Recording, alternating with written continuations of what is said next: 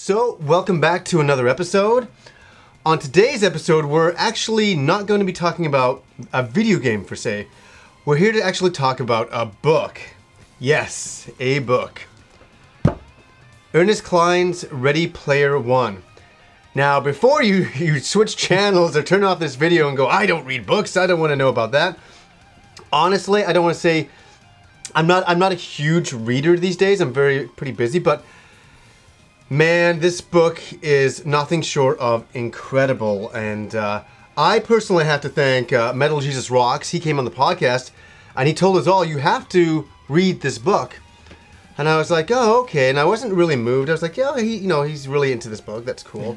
Yeah. And I kind of got off the podcast and I downloaded the audiobook off iTunes. And I just started listening to it.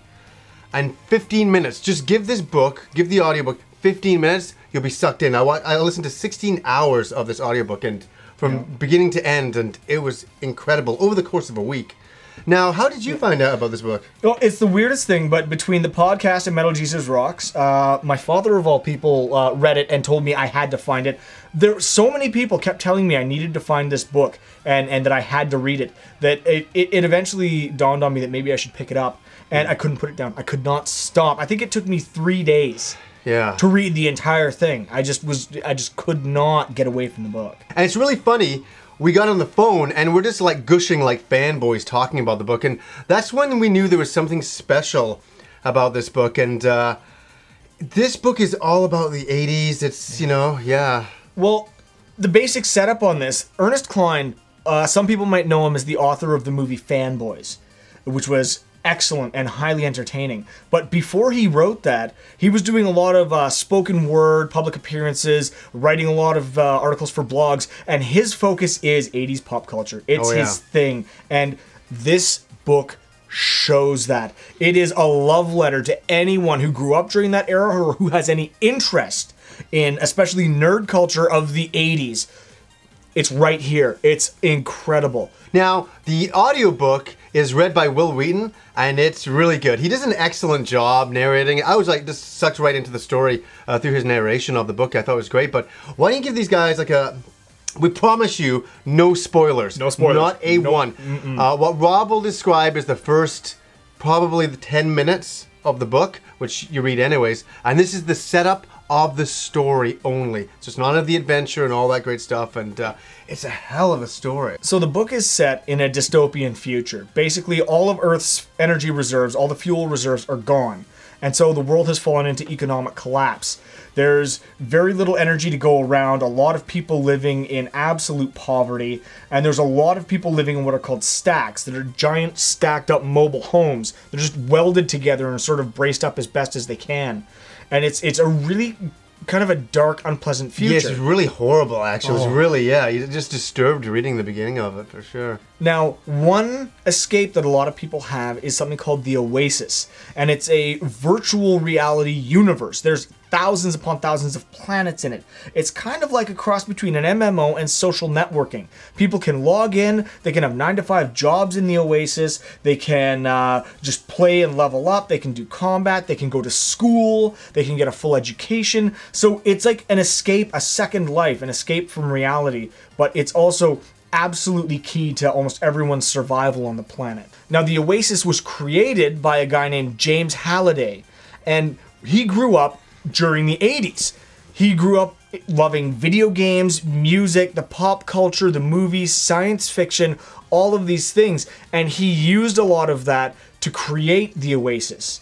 Now, inside of that, he was also obsessed with Easter eggs in games. The outset of this book, James Halliday passes away, and the day he passes away, a viral video hits the Oasis broadcast network. And it's a video of him as a young man explaining about the history of Easter eggs in games and his love of the 80s. And finishes with the fact that he has no family, he has no real close friends, no next of kin, no heirs. Yeah.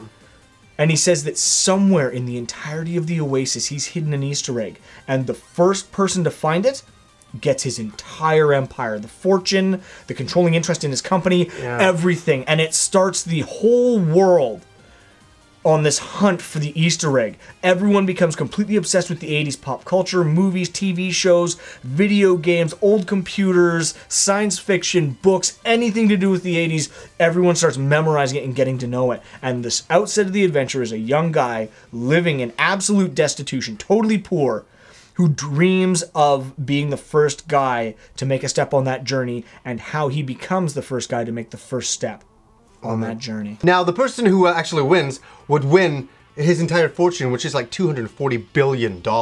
So that's why the entire planet is all trying to find this Easter egg.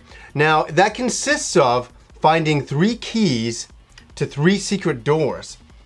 And as we begin the adventure, 5 years has passed and nobody has found anything. And that's where our story starts. And man, I tell you, I'm so stupid. Actually, it shivers because that first bit just sucked me in. I was like, oh my God. And it's wonderful. Like, we don't want to say everything and stuff, but there's Dungeons and Dragons in this. There's, you know, old school video games, old school TV show references, all the stuff that we absolutely love. So they talked about like family ties, things like Lady Hawk. One of the few places you'll see them reference Hawk the Slayer. Yeah, that was incredible. Yeah, musical references from 80s bands that you just can't believe. And what's amazing about how he's written this book is he understands not everyone who reads it is going to be as versed in this culture. True. This is like an encyclopedia of 80s pop culture because he explains a lot of it as well. Mm-hmm. So for those that are interested that don't already know it, you can learn a lot about the origins of video games and the origins of a lot of this culture just by reading it. So it's amazing. And it is. And the great thing is for people like us, we got 95% of the references. I couldn't believe how much I was like, I know exactly what he's talking about. Yeah. But for me and Kim listened to it, she grew up in the later 80s. So she didn't understand all the references, but she still enjoyed the core story. So you don't need to know the 80s references to enjoy the story. You'll enjoy it just for the story alone. And the cool thing is, if you read the book and you love it like we do, the great thing is there's a movie in the works for this. Yeah. Now, what I read is he's actually, Ernest Cline is actually writing the script himself, which is a wonderful thing, to write the book, then to write the script. And he's going to change some things because there's so many references to so many TV shows, movie culture references, that to get the licensing for all that would be almost impossible. So he's had to change a few things, but I can't wait to see this movie, in the future. But for you guys, I know we always talk about old games and stuff like that. We never come on here talking about like a book, type of thing like this. But we were so moved. We really were, that we really wanted to share it with as many of you guys as possible, because it's such a great read. It's such a wonderful, wonderful story. And we're not sponsored by Ernest Cline at all or anything like that. We're doing it for the pure love of a wonderful story and being fans of video games that we are. So, guys, we love this book. We can't highly recommend it enough. Also, I would like to say thank you to Ernie Cline for writing it, because this is such a love letter to people of our generation. Like, I was in tears at points at how amazing and how nostalgic all of this felt. So, honestly, for those that you want to learn about the 80s and that culture, read it. Let it inspire you to look things up. It gives you a million Google searches you can do to find things.